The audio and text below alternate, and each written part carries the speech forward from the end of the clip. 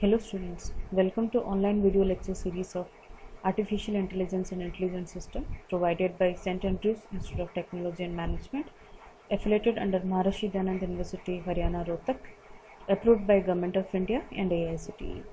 In today's, let me introduce myself. I am Ms. BTECH, working as Assistant Professor in the Department of Computer Science Engineering. Today in this lecture will be the continuation series of the last topic that we have started regarding the planning that is required in the field of intelligent system. Today we will be focused more in detail about the total ordering problem or the partial order planning, how it has been fruitful with using the planning techniques, and also to solve a complex criteria problem in the field of AI. So let's begin today's class. So when it comes to mind that we are making planning, what exactly planning? Why it is so required in the field of AI? Can an intelligent system or robot is going to work without any planning? The same way when we have similar property as we compare to human being. Whenever human being is planning to do certain work, every step or everything that has to be executed in that part of doing that work is been planned out. Let's say we are planning to make a cup of tea. So what we are planning?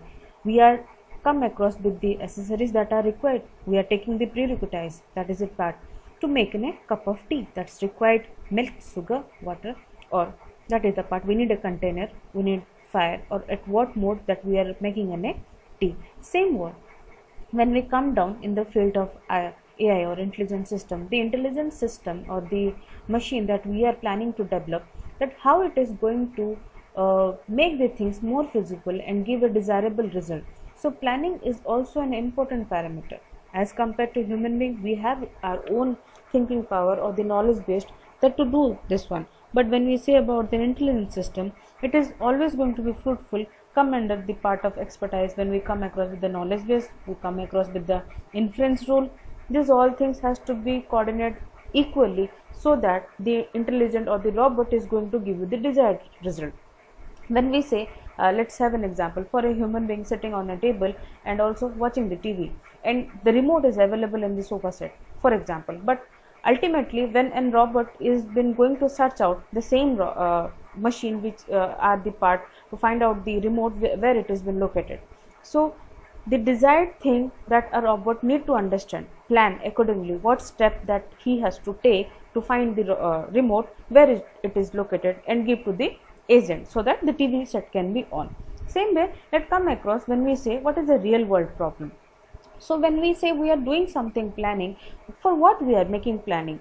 To solve our problems, that is also a part. When we have a complex statement problem and also we are reaching from start to destination or starting from goal to we are approaching to reach to our goal state, so we are making some planning. So that is also planning is the task of coming up with the sequence of actions that are required to achieve our goal state. That is a part when we are using the searching criteria in the field of, let's say, when we come across with BFS searching or DFS searching or A-star algorithm, A-naught star algorithm, all the searching can be possible with the state space parameter.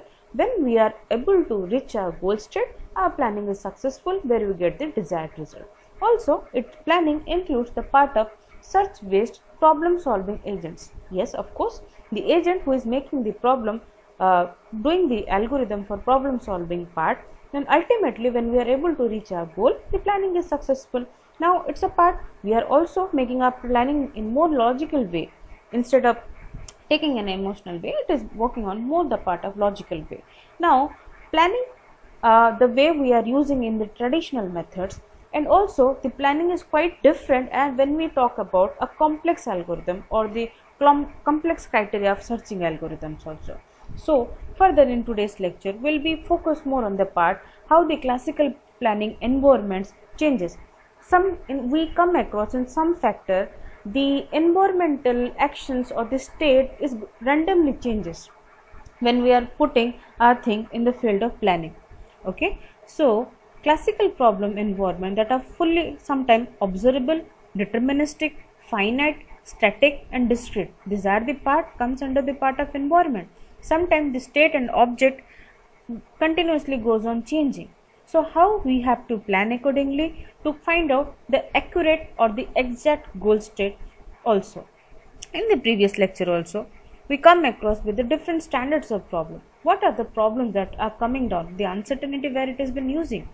We are overwhelmed or irrelevant to the actions that we are taking. Suppose we have started our searching criteria, but when we have started our searching criteria, there may be more than one state where we are supposed to approach. If there are more than one state and simultaneously we come across with more than one goal state, then how could we able to reach to the particular goal which is having the exact result?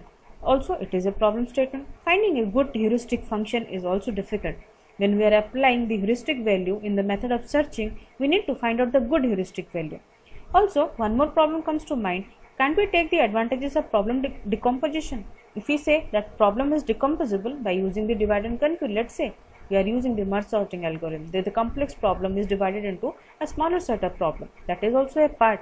But how far the problem decomposition is going to helpful to us? Let's begin with the next part. When we come across with all this problem that comes to mind, suppose let's have an example. We are supposed to take down, the agent is given that a task, okay, get milk, banana and a cordless drill.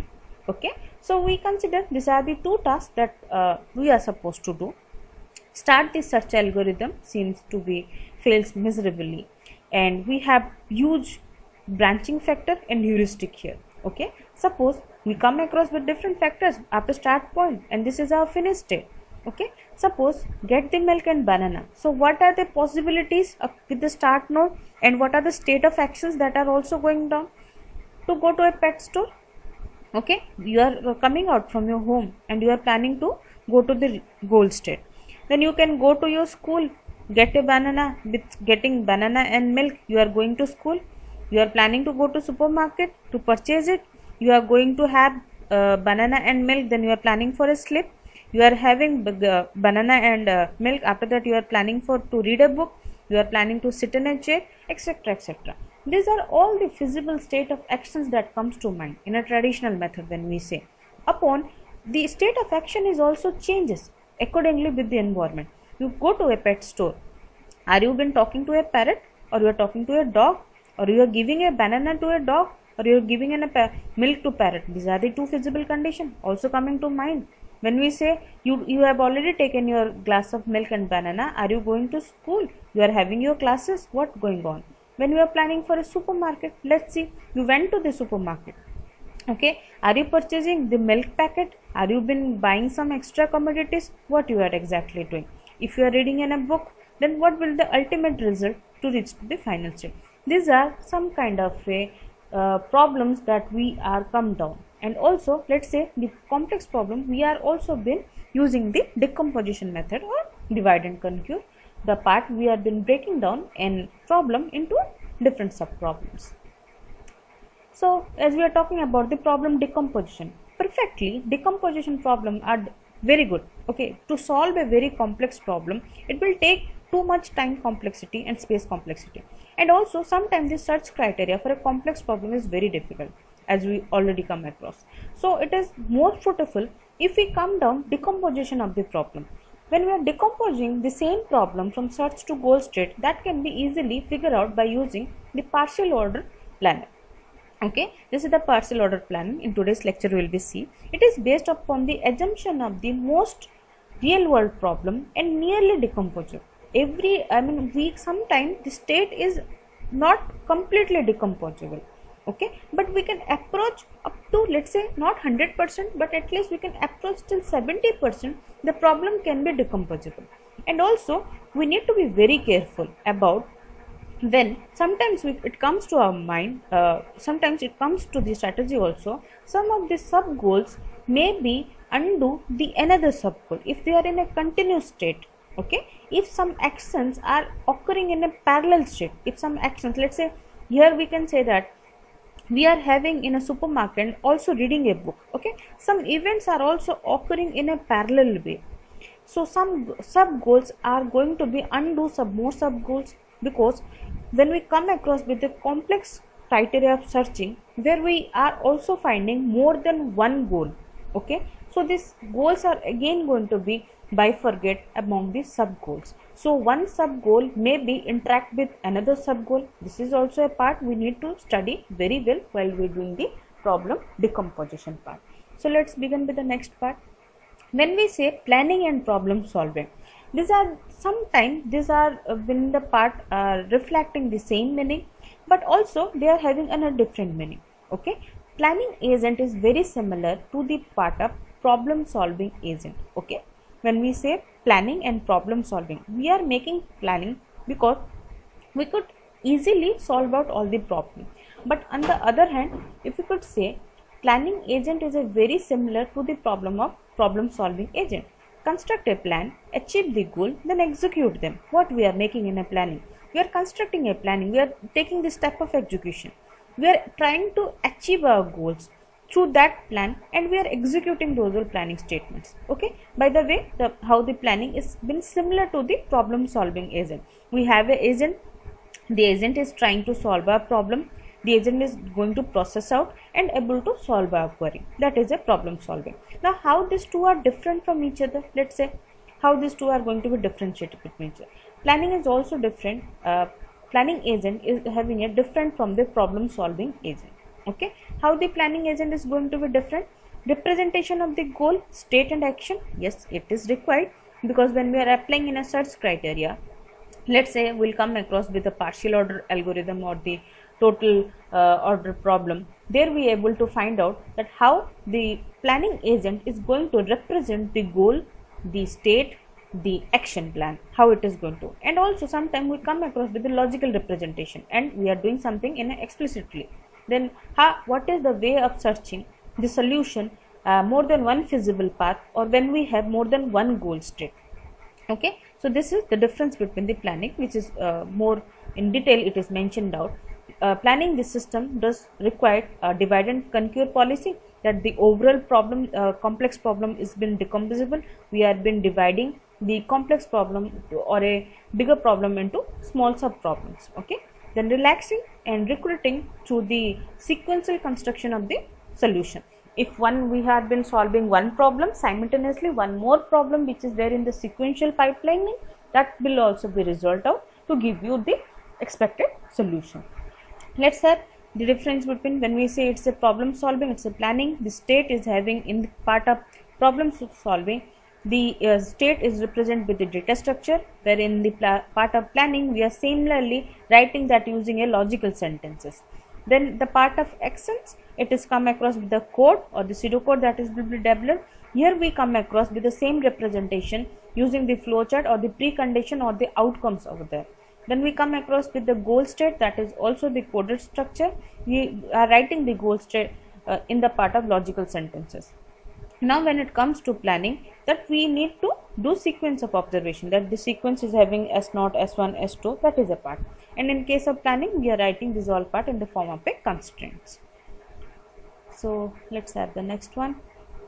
Mainly we come across with the planners till now, as we have in the last class discussed some of the planner techniques. I've been working right now, come across with the terminologies, that is the strips, AB strips, hacker and NOAA. These are the robots or the artificial intelligence expert system that has been developed, and still many research scientists are still working on this field. The first one is the strip, that is developed with Fikes and Nelson in the year of 1971. They have been using the theorem for the proving systems.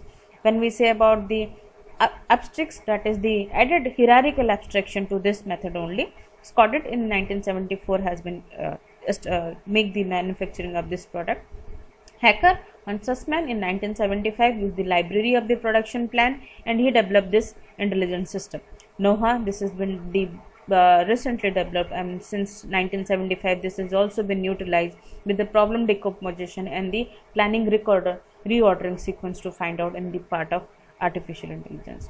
So we'll be a little bit brief about this strip. This is developed in Standard Research Institute problem solver. Actually this is going to represent the thing of a like traditional way searching into a part. When we say searching in the having a good planning strategy, it restricts the way to expressing state, action and goals, but lead more efficiently. Now when we say about the state, this is the conjunction around the function free and positive literals that are used. Let's say we have taken an example, milk and banana above. So the possibility sentence or logical sentence can be represented as at home. This is conjunction have banana.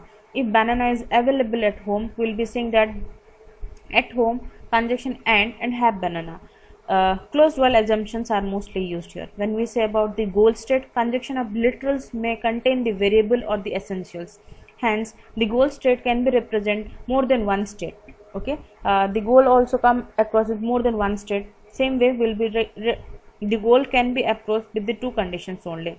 Yeah, we can reach down at home. If we don't have banana, then we have to purchase it, and then we have to go to home to have that banana. That is a part. At home, this is the negation of banana, because at home at the start state the banana is not available. So how the banana is going to be available when we are introducing one more state to it? The attacks that at home the banana is to be purchased. So this is also the action or the precondition that we are making the searching hold best execution with the effect after the execution. This is a part. Okay, so how this is going to be executed, the step sections. This is the schema part that we have designed. The precondition sales, the precondition comma x, where we are saying that it may be a seller who will be selling the banana, and we need to purchase it, we need to buy it from the seller, so that it is going to be represented in the schema part. So an action schema includes action name and the parameter list as the variable. Okay, in the parameter list and the variable we have been writing as a by. The precondition what we are taking, the conjunction of the function free positive literals, any variable in the must appear in the parameter list, and also the effective part. Okay, so here we do have the two things, that is the add list and the delete list. We can add on with the positive literals and also with the part of negative literals. For example, action that we are saying that buy x, that is the banana we are supposed to purchase. What is the precondition?